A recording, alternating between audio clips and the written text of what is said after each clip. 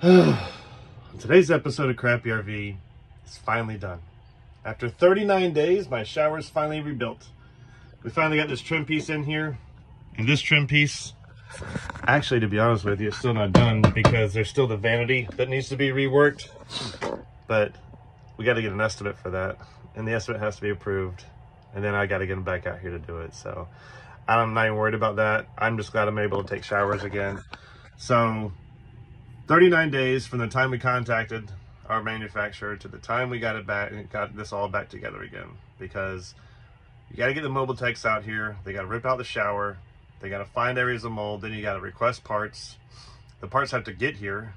Then you got to reschedule the mobile techs to get back out here. There's estimates that have to get approved. There's, you got to pay the invoices. Then you got to wait for the invoices to come back. So it's finally done. I'm getting ready to pay this final invoice and hopefully get my money back in the next 2 or 3 weeks, hopefully, and then we'll be done. But there's more. Stay tuned. Good luck out there.